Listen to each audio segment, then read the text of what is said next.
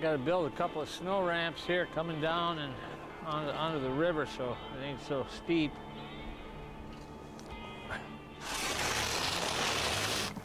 One of the things you got to do every year is wherever you cross a river or a gully or something, usually it's not a gentle process and you have to build snow ramps. So the trails are going to be pretty rough. There's going to be gullies. I'm going to have to stop and build snow bridges just to get through them. And every year the bank changes.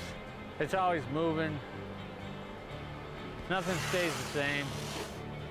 My trail where it comes off the bank is too steep for the sled. You know, you'll come down off the bank and the sled will tip over sometimes and stuff. So I have to build a little snow ramp to kind of make it more gentle. That'll work for this one.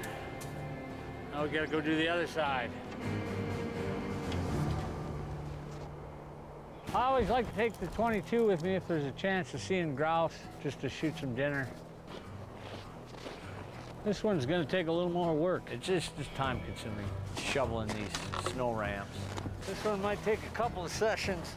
And after you've run the lines a number of years, you know, okay, I've got a little drainage coming up, and it doesn't have to be anything. It can be just a tiny ditch that you can jump across, but that the machine isn't gonna jump.